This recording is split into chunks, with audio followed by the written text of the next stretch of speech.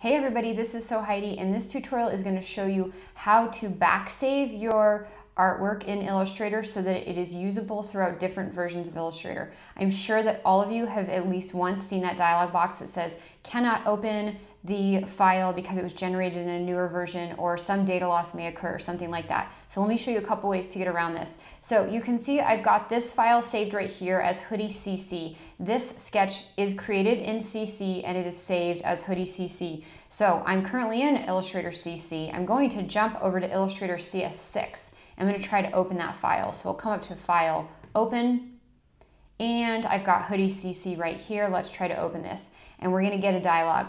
Was generated by a newer version of Illustrator. Would you like to import? Some data loss may occur. So I'm going to say, okay, sure, let's see what we get.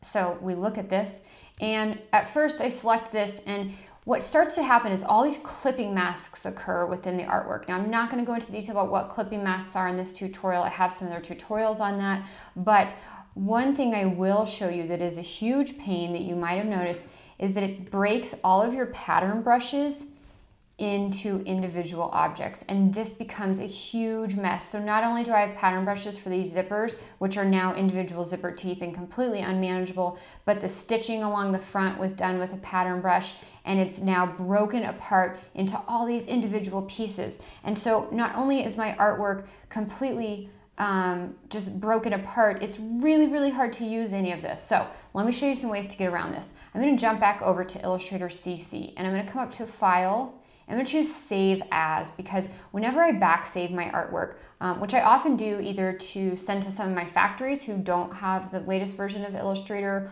or maybe I'm sharing with a client who doesn't have the latest version.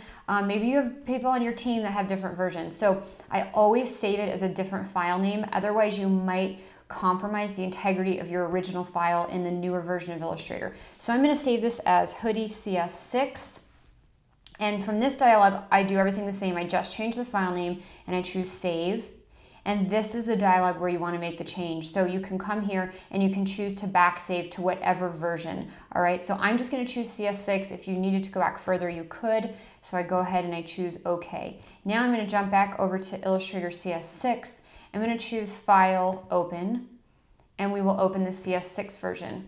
When I open this, I'm not going to get any error. And when I select my garment, you'll notice I've got the garment selected as a normal garment. There's not all these weird clipping masks happening. And I'll zoom in, and I've still got my zipper teeth set up as an actual pattern brush. If I come over my brushes panel, you can see I've got my zipper tooth pattern brush, my different stitching, and everything is intact, and I can use the artwork very easily. So this is how you backsave the artwork. If you've inherited files from somebody or from a factory or something, and the files are in newer versions, ask them to backsave and you can show them how to do it. This will save you a tremendous amount of work versus trying to fix the artwork. Again, always save it as a new file with the version in the file name, and it will help keep you organized and make sure your original file stays intact within the version of Illustrator that you're in. So thanks for watching, guys. I hope this helps with a lot of headaches that you're probably getting as you're working through with different people with different versions of Illustrator. If you like what I'm doing and want more tips on using Illustrator for fashion,